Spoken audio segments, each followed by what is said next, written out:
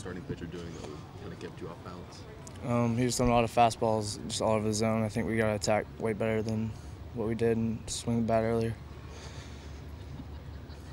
What was the mood like in the clubhouse before the game? Coach said it was he thought it was lively and you guys were coming out and play better. Yeah, I mean, it was very loud and everyone was energetic and everyone's ready to play and come out here and we just got to be ready to go earlier. I mean, we were ready to go. We just got to, like I said, swing the bats earlier and maybe not take so many fastballs.